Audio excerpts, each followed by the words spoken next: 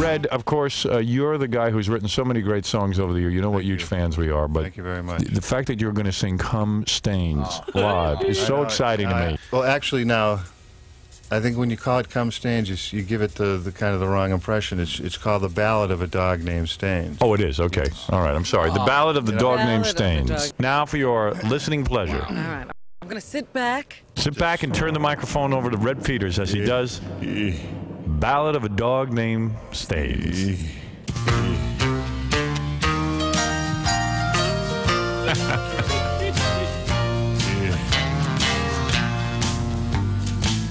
You know, I was sitting out on the porch the other night reminiscing about the good old days and how my grandson Bobby and I would finish up chores and mosey on into town.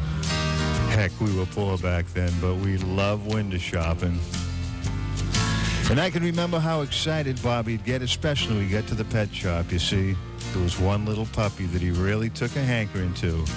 He'd look up at me and say, "Grandpa, if that was my dog, I'd name him Stains, because of that splash of white on his coat." Beautiful. Well, I made up my mind right then and there that I was going to get that little pup for Bobby. So the next morning, I cashed in a savings bond and brought the little pup home. Darn it, I couldn't tell you who was happiest that day, me, Bobby, or that there dog. And I mean, them two were inseparable. Why, you'd need a crowbar to separate them two. And to this day, I can still hear that boy hollering after that dog, still calling out his name and calling him home.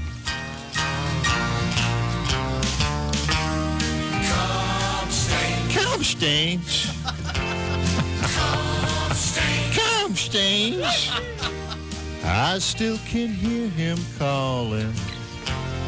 Come, Stains.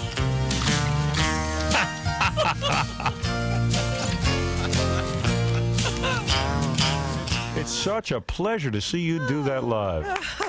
Are you brilliant or what?